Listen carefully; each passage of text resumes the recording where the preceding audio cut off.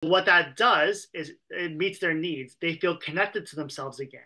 Because when they're eating and all the blood rushes to their stomach, they're finally feeling themselves again. They're connecting in a way to themselves again. So they feel connection. They also get a sugar high. So it changes their state. So it's variety. And they want to get away from the pain of always putting everybody else first and themselves last. So eating, especially sugary foods, will change your state, will get you away from that pain, at least momentarily.